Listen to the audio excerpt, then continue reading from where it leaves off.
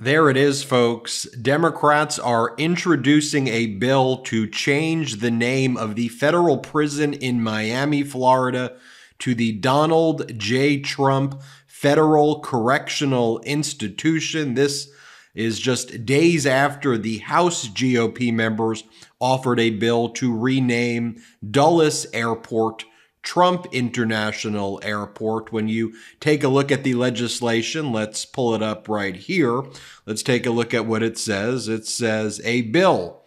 Designation: the Miami Federal Correctional Institution in Florida shall, after the date of enactment of this act, be known and designated as the Donald J. Trump Federal Correctional Institution. B. Reference: any reference in any law, regulation, map, document, paper, or other record of the United States to the institution referred to in subsection A shall be considered to be a reference to the Donald J. Trump Federal Correctional Institution. Now, who's introducing this legislation from the Democratic side? It is Representative Jerry Connolly from Virginia, whose district is actually where Dulles International Airport is, that the MAGA Republicans want to change and call Trump International Airport. And Connolly got the assist by our friend here at the MeidasTouch Network,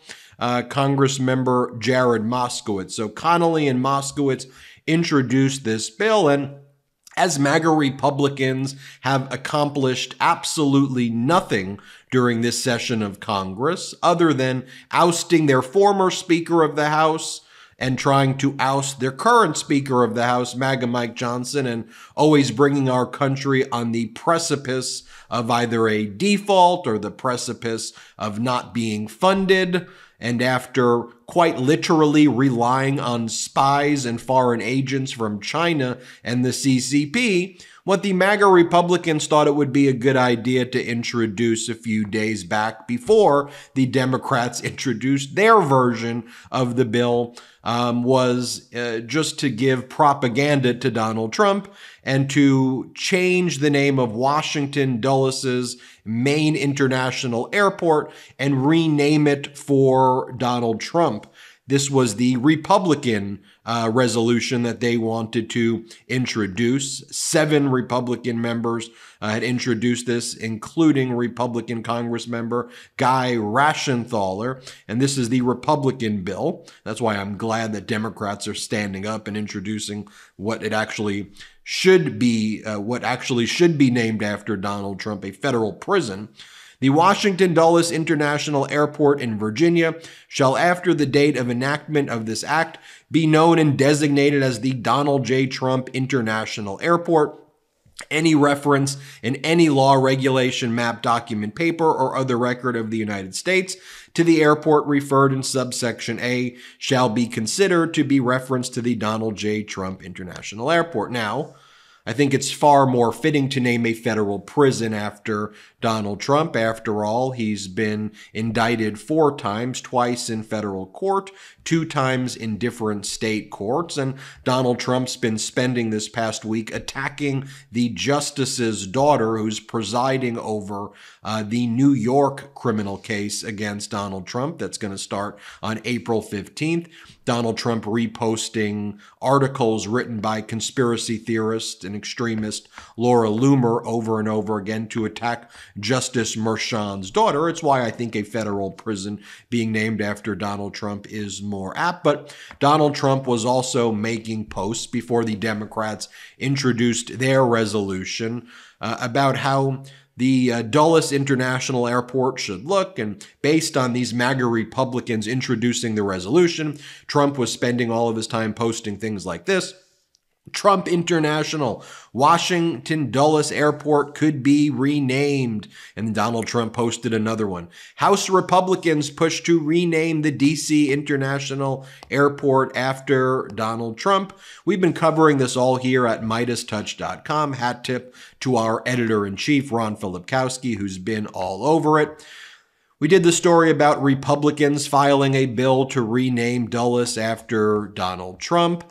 And then you had Democratic Congressmember Connolly responded shortly thereafter. And a statement that he made is that after Donald Trump has been charged for 91 felonies, it's absurd that this is what the MAGA Republicans are actually spending their time doing. But now Connolly and Moskowitz officially introducing the Democratic resolution to name the federal prison after Donald Trump. Let me show you this from a little bit ago, but this is Democratic Congressmember Connolly in a brilliant line of questioning, highlighting how everything that the Republicans have accused Biden of doing which Biden did not do and are just unhinged conspiracies, are actually things that Donald Trump did. Here, play this clip. It's appropriate for the President of the United States to direct or otherwise influence a social media company to take down its content? I think it's a very slippery slope. Mr. Roth, Ms. Gaddy, Mr. Baker, any evidence that Joe Biden's ever done that? Certainly none that I'm aware of, no.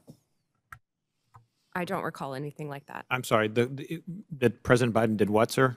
Has Joe Biden ever called Twitter, to your knowledge, or his White House at his behest, to take down content or urge you to take down content? I don't know the answer to that question, sir. Well, I'm going to have to conclude, at least from 3 of the 4, you don't know. There's no evidence he's ever done that, but there's plenty of evidence Donald J. Trump tried to do that. And if we're going to have a hearing about the misuse of social media and the intrusion of government in the content on social media, we've got an environment-rich target, but it's not Joe Biden. It's Donald J. Trump. And of course, we don't want to talk about that. We don't want to talk about Russian bots and Russian fabrications using fake accounts on Twitter to a political purpose, and it's not to help elect Democrats. And we don't want to talk about 4 years of Donald Trump manipulating the truth and trying to manipulate social media and threaten it, or directly to try to shape it by taking down content because it was critical of him personally. And that's what we ought to be talking about as we move forward, not the subject of today's hearing. I yield back. Hello, Midas Mighty. April is Earth Month, and I'm always on the lookout for ways to reduce my carbon footprint while making my own life more sustainable. I found an amazing food waste solution that has helped me reduce my carbon footprint by up to 127%. When food goes to landfills, it breaks down into methane, a greenhouse gas 80 times stronger than carbon dioxide. Why let all of that go to waste when you can make nutrient-rich plant food? That's why I'm so excited to have found Lomi. Now that I've invested in a Lomi, it's changed the way I deal with my food waste. In just 4 hours, it transforms almost anything you eat into nutrient-rich plant food at the push of a button. This week, Lomi took care of some leftovers from an Italian restaurant I forgot were in the back of my fridge. Now I no longer have to worry about food waste stinking up my kitchen, and as a bonus, I have a phenomenal fertilizer for my backyard. You should see it. All my food scraps, plant clippings, and even those stinkium leftovers I forgot in the back of the fridge can go into my garden, helping me grow more nutritious food at home. I can't stress enough how much of a win-win Lomi is. It feels great to know that I'm creating Lomi Earth instead of waste. I have basically limitless supply of plant food for my garden, plus I'm helping save the planet. So whether you want to start making a positive environmental impact or just grow a beautiful garden, Lomi is perfect for you. Head to Lomi.com/Midas, M-E-I-D-A-S, and use the promo code Midas to get $50 off your Lomi. That's $50 off when you head to Lomi.com/MEIDAS and use promo code Midas at checkout. Thank you, Lomi, for sponsoring this episode. I really do love my Lomi. So Connolly is one of the sponsors of this bill to rename the federal prison in Miami after Donald Trump. The other, of course, is our friend here on the MeidasTouch Network, Democratic Congressmember Jared Moskowitz. And here is Congressmember Moskowitz talking about how Donald Trump prefers to cuddle with our nation's nuclear codes that he stole. Play this clip. You know, and all we want to do is go back to Trump. I mean, every hearing, it's like, just if we could just go back to what Trump did, you know, the loser of the 2020 election, the loser of the Georgia Senate races, the loser of the 2018 midterms. By the way, just to jog your memory, the Trump administration finalized more federal rules in the last year of its administration than any other final year of any presidency in American history. More than Obama. I know it's inconvenient timing, but perhaps we actually need more regulation with presidents taking nuclear codes and cuddling with them and showering with them in their homes. You know, I want to answer the representative's question. And another brilliant moment where Democratic Congress member Moskowitz highlights the hypocrisy of MAGA Republicans came from this hearing right here where Congress member Moskowitz also talks about Kushner. Play this clip. Heard a lot about the Bidens, the Biden family, Biden associates, right? Bidens, plural, the S, what does the apostrophe mean? But not Joe Biden. Didn't hear a lot about Joe Biden. Why? Because he didn't do anything. This has nothing to do with him. You know, my colleagues talked about foreign countries, you know, foreign entities, trying to make it all scary for the American people.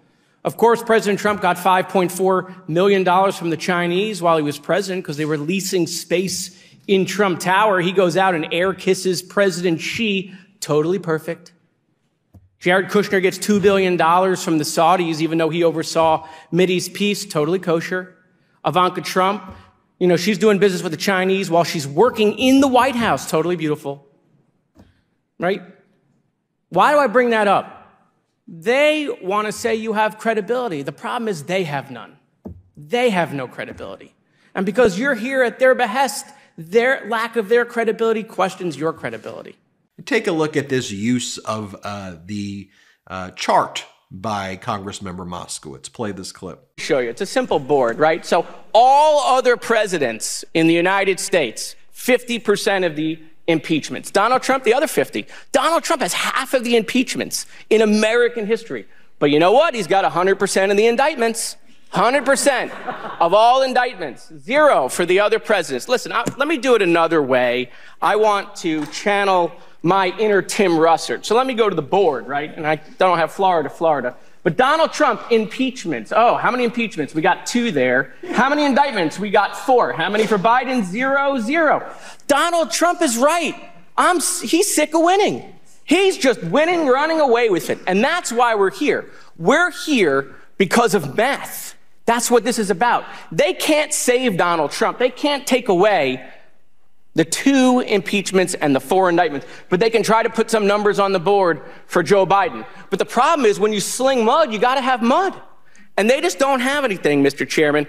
So look, we get it. We know why we're here. That's why they say the Biden family, the Bidens, James Biden, Joe Biden's dog, Commander, but not Joe Biden. Never Joe Biden. So when are you going to have the vote on impeachment, Mr. Chairman? What are you scared of? Call the vote. Come on. If you all think there's so much evidence, we're here. Call the vote on impeachment. Impeach him right now. I dare you. Gentlemen, time's expired. Chair now recognizes Mr. So, folks, will the federal prison be named after Donald Trump in Miami? I just like this new group of Democrats pushing back, messaging, doing these types of things to bring attention to the absurdity of the MAGA Republicans. Tell me what you think in the comments below. But a federal prison being named after Donald Trump, I'm okay with that. I'd be more okay with it when he's found criminally, when he's held criminally accountable and is in one of those things. But baby steps. Hit subscribe. Let's get to 3 million subscribers together. Thanks for watching. Hey Meidas Mighty, love this report? Continue the conversation by following us on Instagram @MeidasTouch to keep up with the most important news of the day. What are you waiting for? Follow us now.